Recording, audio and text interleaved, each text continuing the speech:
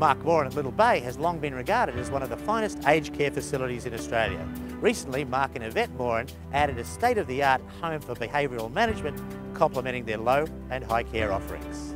The benchmark that we're setting at Little Bay is really about quality of life in all areas. So we've opened a behavioural management home for our residents, and really we've evolved what was an existing standard behavioural wing into something that is very comfortable, it's very homey, it's got a high consideration given to the look, to the feel, to the light, to the space.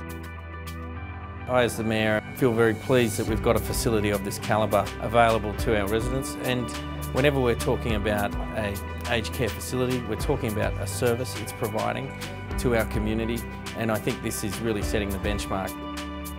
Little Bay is a leader in aged care. We have a shared vision at Little Bay, and that vision is that if we can make life better, if we can make the environment better, if we can make the activities better, then that's to the benefit not only of the residents but also the carers themselves. You've got Kathy Riches and you've got this team that's blossoming around her. You can come in here as a low care resident for all your needs you require, but as you age, you can stay with us. We can manage your high care, palliative care, any specialist care you require. This is an absolute comfort to our residents and to their families. You're looked after by the staff that you've known, and they've grown to love you and really understand you and your family. Well, the full team of clinical managers, a permanent physiotherapist and a full-time educator, that our staff have the latest knowledge in caring for your needs. This is one of the rare facilities that has a full-time physiotherapy department. The philosophy here is that exercise is not a choice. Your choice is what form. If you do the exercise, you'll be able to function a lot better. You can maintain a level of independence. I'm 97, my wife is 93. We have been in here for 3 years already. I will not be wrong to say that it's the best in Sydney. Well appointed, well run. All the people I talk to, they're all very happy being here.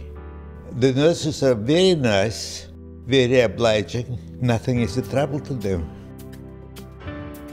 They're genuine people, and they genuinely go over and beyond what you would expect in any aged care facility. If you look at the care that's given and then you add in the beautiful facility, you add in the beautiful amenities, you add in the physio program, and then you've got an international chef working full-time around the clock.